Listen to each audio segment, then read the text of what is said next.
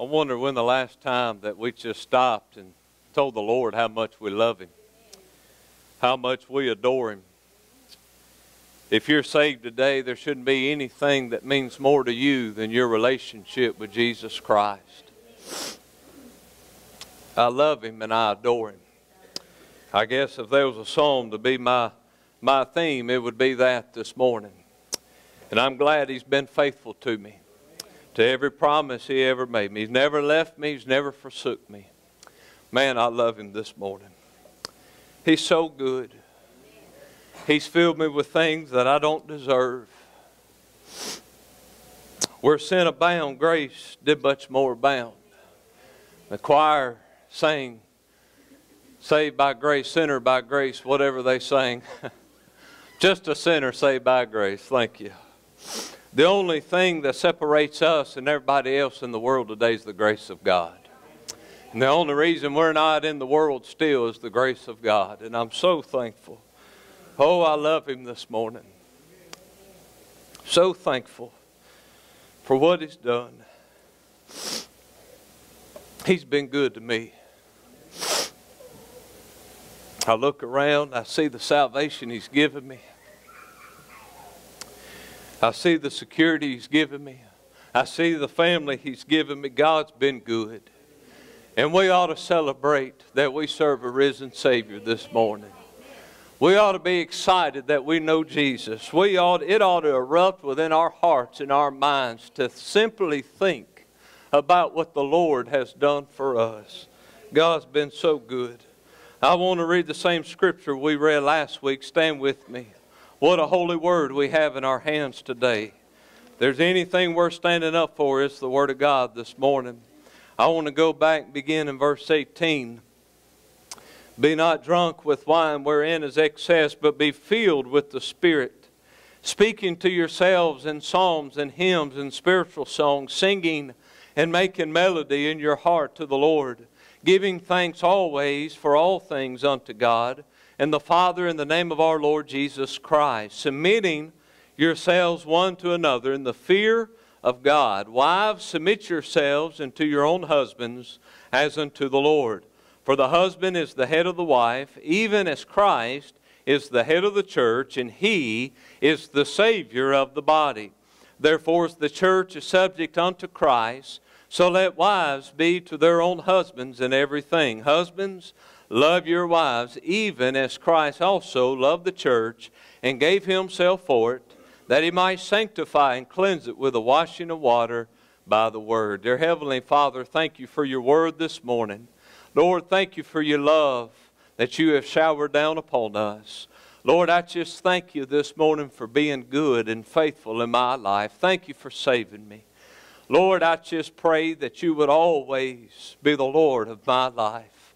I pray, Lord, that You would be the preeminence of me. Wherever I go and whatever I say, I pray that You would be first of all in me. Lord, give me the power to preach Your word this morning the way You designed it.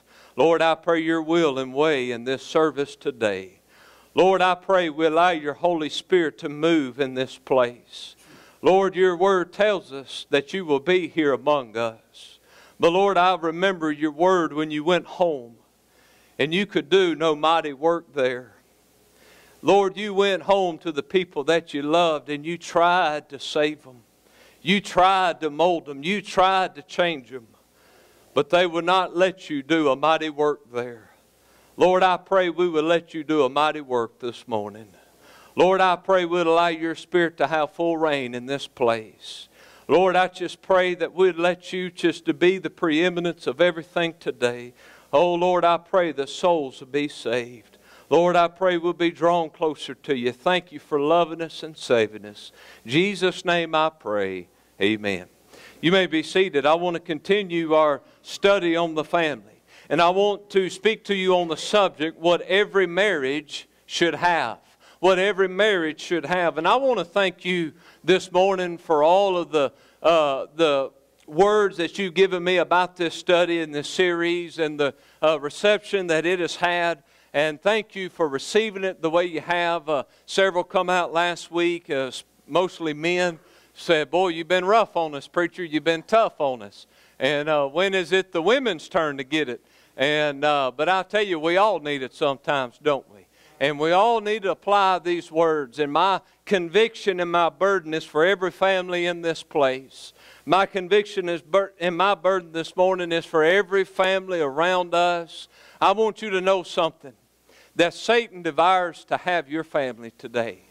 And my prayer, this preacher's prayer and burden, is not to get up here and down you, not to get up here and humiliate anybody, but my burden today is that our families would look to thus saith the Lord and allow the Word to have its way in our marriage and in our homes. We're losing our homes. We need to get it back. The only way to get it back is going to the Lord. He is our only hope this morning. Amen? He is the only hope that we have. If your marriage is going to make it, you better get to the Word of God this morning. If your family is going to make it, you better get to the Word of God. I'm so glad that when I look in Scripture and I see all of the commands that we have in the Word of God, and there's so many commands, I think it's 611 or 12 commandments in the Old Testament, over 1,050 commandments in the New Testament, things that God told us to do. You see, God has instructed us and He's told us how to live life. But what I love about the Word of God and what I love about the Lord is the Lord didn't say, go do this, but you just figure it out on your own and you do the best you can. You see, God told us to get married. Marriage is an institution from the Lord. And God didn't say, okay, y'all get married and y'all figure it out the best you can. God didn't do that. God gave us instruction. God gives us tools to fulfill His Word. Everything that God has commanded, I want you to know that He has enough grace bestowed upon our life for us to fulfill those commands. If you're going to fulfill this today, it's not going to be completely up to you. You're going to need the help of the Lord. We're going to need the tools that He has provided for us so that we can apply to our marriage, so that our marriage can be successful. Do you want a successful marriage this morning? About 4 of you do. That's good. Y'all want a successful marriage this morning? I don't think anybody ever goes into marriage thinking this is going to fail. I think every time that we get to those vows and we get to that ceremony, everybody's looking at it that this is going to last forever. And friend, that's God's desire this morning, that nothing but death would divide your family. Nothing but death would divide your home. And I pray that's what takes place in our homes and in our marriage. There are some things that I believe that we need in our homes that will help our home to be successful, to give God honor and glory. I want you to notice here in verse 21, it says, submitting yourselves one to another in the fear of God. Wives, submit yourselves unto your own husband as unto the Lord. For the husband is the head of the wife, even as Christ is the head of the church, and He is the Savior of the body. Number one, what we need in our homes is leadership. Leadership is a tool that God designed to put in our homes. In every institution that we find in the Word of God, there is leadership. There's leadership that He put in the church. There's leadership that He put in the home. There's leadership that He put in our society and governments.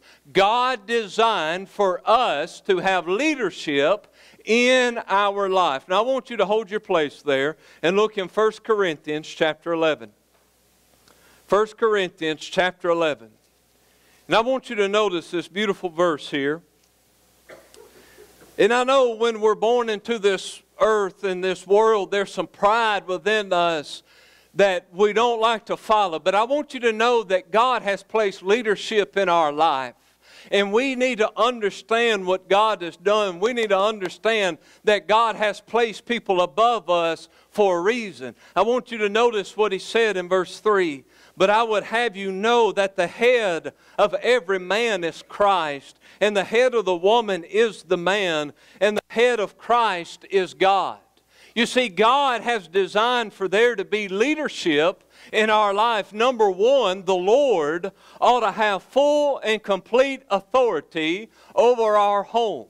You say, well, the man is the leader of the home. Friend, Jesus should be the leader of the home. If anybody has full authority and full dominion over our home, it ought to be Jesus Christ. He ought to have full authority and the privilege and allow Him to lead and guide us in our homes. I'm afraid today the reason that homes are failing in the way that they have been is because the Lord is not the leader of the home. Many men look at this and say, well, I'm the head. No, friend, Jesus is the head. The head of every man is Christ. If you think you're the boss, your marriage and home's going to fail.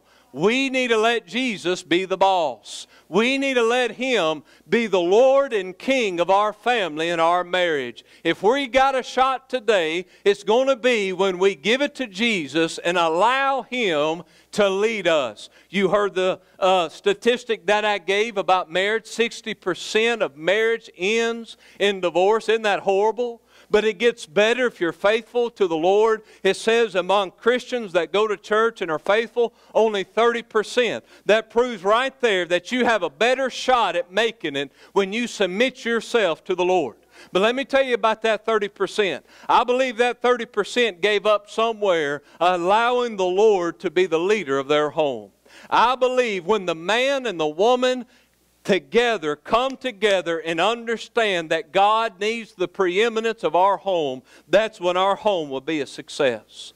I believe that we need to make the Lord our God and our King and our leader in our homes. He needs dominion over us. You don't need to lead the marriage, wives. You don't need to lead the marriage, men. You need to let God lead you. He needs to have dominion over our home.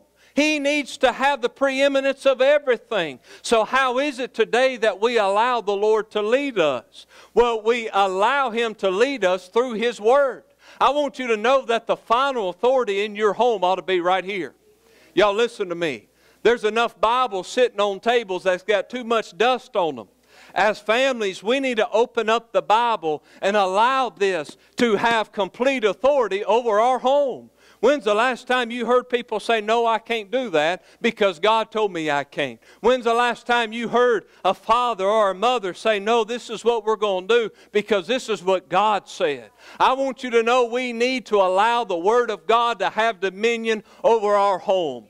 I pray that this Word would have dominion over the opinions you hear. I pray that this Word would have dominion over the thoughts that you have. I pray that we wouldn't do it the way society expects us to do it, but we would do it according to thus saith the Lord. Why do it that way? Because God said so. May I tell you, our homes need to get back to the Holy Bible. I want you to know, if you got a copy of God's Word today, would you hold it up? I want you to know we need this. Our homes need this. May I tell you, this still works today.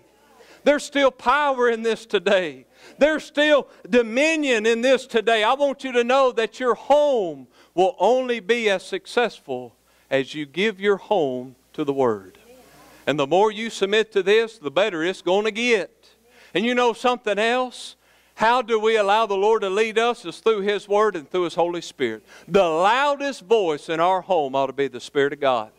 Did y'all hear that? The loudest voice in our home ought to be the Spirit of God.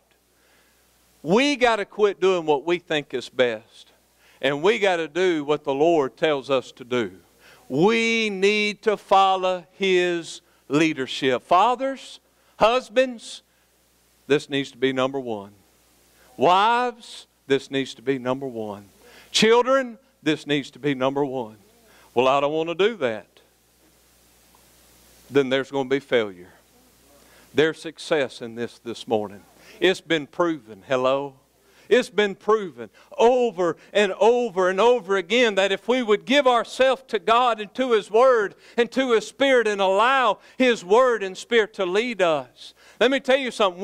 We are allowing opinion to lead our homes today. We are allowing psychologists to rule our homes today. We need God to lead our homes. We need His Word to have and be the final say in our marriage and in our home. I want you to know there is an authority over us, and it's Jesus Christ. Another authority that He put in the home is the man over the wife. No, wives, before you throw hymn books at me, I didn't write this. The Lord wrote this. And the Bible says, y'all be easy on them amens now. The husband is the head of the wife, even as Christ is the head of the church. God created the home for there to be leadership. He wants number one. And then number two, leadership role in the home is the husband. Is the husband. A lot of times that's not popular today. And a lot of times when that is mentioned, it is thought to be demeaning to the other side, to the other party. God did not write this to be demeaning to anybody or put anybody down. God wants there to be success in the home. And if there's going to be success in the home, we need to submit ourselves to His pattern. And His pattern is that He is to be the leader of the home, and then the man is to be the leader of the home. Now let me tell you something, men. It's not a dictatorship that God gives you over your home. You are to lead your home as Christ leads you. Y'all hear this? I'll never forget going down to Houston, Texas one time. I was going to MD Anderson to a surgery. And I heard on the radio these people on the Christian station talking about marriage. And all the time, wives, submit yourselves, wives, submit yourselves, wives, submit yourselves. And that's what they're talking about. And all the time I hear about how we need to submit ourselves. And I got to thinking, and the Lord convicted me about leadership. And you know, we're told to submit, but I wonder today, do we have leaders that are worth following? And I wonder today if it's not the submission thing that's the problem, but is it the leader thing that's the problem? Because we say, wives, get behind us and follow us. Do they have anything worth following this morning? And I'm not trying to be ugly. I'm not trying to be demeaning. But I want you to think about something. Think about the USA. Think about our problem today. A lot of the problem today is society don't want to follow the leadership. And you know why we don't want to follow the leadership? It's because there's not a lot of leaders up there worth following. And that's why there's failure in our nation, because there's not a lot of leaders worth following. And there's times in our homes that my wife is not following me because I'm not worth following. We need to understand as leaders, we need to put ourselves in the best position so that we can lead as God leads us. And this is what I learned about leaders. The greatest leaders are the best followers. The more you follow Jesus, the greater the leader you will become. And as I said, this is not a dictatorship, but this is simply a role that God has placed in the home, that when it comes to spiritual things and it comes to the things of the Word of God, men, you are the one that has the responsibility to fulfill this in your home. And you think you got power and you think you've got all this. Well, friend, with all of that comes great responsibility. Because when I stand before God, I'm going to stand accountable for what kind of leader I was in the home. And we gripe about our kids and our wife, well, they won't follow us. Sometimes we're not worth following. Let's just be honest, okay? But let me tell you something. Jesus is always worth following. And we need to get behind Jesus. And men, we need to get behind the Lord. In homes, we need to get behind the men as He is behind the Lord. And allow Him to lead you as the Lord leads Him. And one thing that I can honestly say, and I'm going to get in trouble, but my wife's been known to be hard-headed, but I am too. But I can honestly say that every time that it's come down to it, she has allowed me to lead when it comes to spiritual matters. And when it comes to things that I need to step up, she's always allowed me to. And there's times that I didn't step up, that she looked to me and I should have stepped up, and she had to make those decisions because I wouldn't step up. Friend, that shouldn't be there. There needs to be a leader in the home. And God appointed men to be the leaders of the home. Men, with that comes great responsibility. You make sure you're following Jesus. The thing that scared me, the scariest moment of a husband and a father is when I moved to Hamburg, Arkansas. That was the scariest moment of my life, because I uprooted 5 people and carried them to a place they've never been before. And you know what my wife said? That night you called Brother Norman, I said, Lacey, what do you think? She said, don't you put that on me. Don't you put that on me. She said, you need to find out what God wants, and I'll follow you whatever you want. Whatever you think is His will, that's what we're going to do. Friend, that's leadership. That's what God designed. I looked to God, and I said, this is what the Lord wants. They got behind me. That's what God desired. Now, we're not always that way, okay? But we try to be every day. We try every day to allow Him to be the governor of our home and the king. We try every day to submit ourselves to what He wants. I want you to know there must be leadership in the home. But number two, there must be submission. Look back in Ephesians 5:21. Submitting yourselves one to another in the fear of God. Wives, submit yourselves unto your own husband as unto the Lord. I want you to know if the Lord is going to be the leader of our home, we must be willing to submit ourselves to the authority of God. If God is the leader, then we need to submit to the leader. We need to submit ourselves to God. Oh, that mamas and daddies would submit themselves to the Word of God. Oh, that mamas and daddies would submit themselves to that sweet, tender voice inside of the Holy Spirit of God. I pray that we would submit ourselves to God in every function, in every action in our life. I pray every time the Spirit calls us that we answer. I pray every time the Lord said, do this, we do that. I pray every time He says, go here, we go there. I pray that we would be completely submissive to the Word of God and to the Spirit of God. We need to submit ourselves to the Lord. If He's going to be the ruler of our home, friend, we have to submit to Him. The word submission means to yield, to resign or surrender to power or authority of another. We must give ourselves to the leadership of the Lord. We must give in and we must surrender and yield ourselves to the Lord. May I tell you that we need to submit to His Word this morning. We need to submit to the Spirit of God in our life. I pray that our marriages would submit to the Lord. You know why 30% of those marriages of Christian people end? Because a lot of times there's one in that marriage not willing to submit to God. And I've counseled many, many people that they're going through a lot in their life because they've not submitted themselves to the Lord. I said this last week, I'm going to say it again. If you can't get along with God, you can't get along with anybody. May I tell you that He is the easiest to get along with because He forgives us when nobody else will. He loves us when we're not worth loving. And friend, if we can't get along with Him, something's wrong. We need to submit to Him this morning and do it His way. And every time that a broken marriage comes before me and I try to work with them and try to help them and I try to counsel them through the Word of God, it's simply because somewhere or another, back yonder somewhere, we quit submitting ourselves to the Lordship of Jesus Christ. We must submit ourselves to the Lord. Homes, are you submitted to the Lord?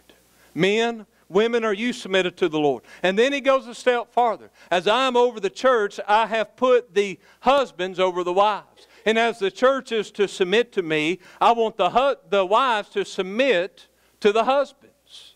And that's hard to do sometimes. And like I said, a lot of times it's not done because we don't have leaders worth following. But ladies, may I say this is a command that God wants to be followed. May I tell you that He wants you to get behind your husbands. He wants you to get behind your husbands and encourage them in the Lord. But we had amens all morning till now. God wants the ladies to submit to the leadership role of the husband. I want you to understand today that when we submit ourselves to God, when wives submits to the husband and the children submit to the parents, I want you to know things come from that. Number one, there's peace when we truly submit ourselves one to another. When we submit ourselves to our husband, when we submit ourselves to the Lord, there's going to be peace in our home and in our life. I don't know about y'all, but my home could always use more peace. There's more confusion in our homes today, and we need peace. How are we going to get peace? By submitting ourselves to the Lord and submitting to ourselves to the leadership that God has put in the home. Another thing that we get from submission is protection. Every time we submit ourselves to the Lord, every time we submit ourselves to our husband, there will be protection that comes in our life. When we submit to God, God puts His hand over our family. We need His hand over our family. And may I tell you today that husbands, if you get behind the Lord, you will lead your home in a way that will protect them. Wives, if they're submitting to God, listen to your husbands. You may not always understand it, but if they're following God, they're doing what God wants them to do, and it's to protect you and bring peace in your life. Don't look at it as a dictatorship. Look at the blessings that can come from doing it God's way. Child of God, we got to get back to doing it God's way. I want you to look in Ecclesiastes 4, and we're going to be done. Are y'all still awake this morning? All right, y'all stay with me. We're almost done. The third thing that we need in our marriages is companionship. I want you to understand this today, and I want everybody to listen and get this, that your spouse should be your best friend. And I mentioned a little bit of this last week, but we have got in our homes, in our marriages, that we just see each other in passing. I know me and Lacey are guilty of that a lot of times. But in our home, God desires the husband and the wife to be companions one with another. That's why He created woman, so that man would have an helpmeet. Adam would have somebody all the time with him. And let me tell you something. If there is a companion in my life, it ought to be my wife. If there's anybody that I talk to, it ought to be Lacey. If there's anybody that I'm friends with, it ought to be my spouse. Sometimes our marriages get broken because we have better friends outside the marriage than we do inside the marriage, okay? Your spouse needs to be your best friend, okay? I love this scripture. Notice what it said in verse 9. Two are better than one because they have a good reward for their labor. For if they fall, the one will lift up his fellow, but woe to him that is alone when he falleth, for he hath not another to help him up. Again, if two lie together, then they have heat. But how can one be warm alone? And if one prevail against him, two shall withstand him, and a threefold cord is not quickly broken. I love that. Isn't that beautiful? May I tell you, your spouse ought to be your best friend. God didn't want us to be alone and live by ourselves. If God has somebody for you and you found that somebody, then submit to Him and marry them and have that companionship one with another. Let me tell you something. God put Lacey in my life for a reason. I'm not to treat her like a doormat. Listen to me. I'm not to treat her bad. I'm not to belittle her. I'm not to walk over her. She is to be my best friend. If there's anybody that I'm in unity with, it ought to be my wife. If there's anybody that I'm getting along with, it ought to be my wife. And so many times we go home and we don't get along, so we just leave and we go make other friends and we do other things, and friend, problem comes from that. Let me tell you this morning. You allow your spouse to be your best friend this morning. And you allow them to be number one in your life after your relationship with Jesus Christ. And your wife ought to mean more to you, husbands, than hunting, than fishing, than football, than anything. Wives, your husband ought to mean more to you than shopping, than work, or any other thing that you like. I mean it. They need to be number one in our life. And marriages get broken down because we put things before our spouse. There's not but one thing you put before your spouse, and it's the Lord Himself. And number two, you make sure that your spouse has their place. And you treat them with all the love and compassion. You forgive them. You be faithful to them. You be trustworthy with them as Jesus has been with us. You be to your spouse. Oh, what a great example we have before us. Isn't Jesus a great example to follow? He said, you submit to your husbands as the church submits to me. So that's the picture. That's what He wants us to do today. He wants us to look at His relationship with the church and realize that that same relationship and those things apply to our marriage. Hey, you ought to be in love with your wives, men. Not one amen on that. You ought to be in love with your wife. Every day ought to get better and better and better and better. I've heard it so many times, preacher, I fell out of love. That's got to stop. That's got to stop. We fall out of love because we quit putting them first in our life, okay? That's got to stop, and we got to let them be number one right behind Jesus. We got to let them be right behind Jesus. Hey, God knows what He's talking about. I imagine some of you think, my goodness, he's only been married 10 years. What is he going to tell us about marriage? I don't know. I'm still working at it. It's a work in progress. But I do know this. If there's success in our marriage, it's going to be because we've submitted to the Word of God. May I tell you, I'm not up here telling you what I think you ought to do. I'm telling you what God told us to do. And what God expects for our home. And friend, that's when peace and protection and happiness and joy is going to come to our marriage and to our home. Now I want you to stand with me this morning. We're going to have a hymn of invitation. Brother Norman, if you can prepare a hymn of invitation. And this morning I want to ask you, these altars are open. If you feel as though, men, you have not been the leaders that God wants you to be, I pray that you will do what needs to be done so that you can be obedient to the Lord. To be that leader that God wants you to be. But listen to me. If you're here this morning, you've never been saved, I pray you get saved today. There's only one way to be saved, and it's through a personal relationship with Jesus Christ. If you've never been saved, I want you to walk this aisle right now and let me show you how to be saved.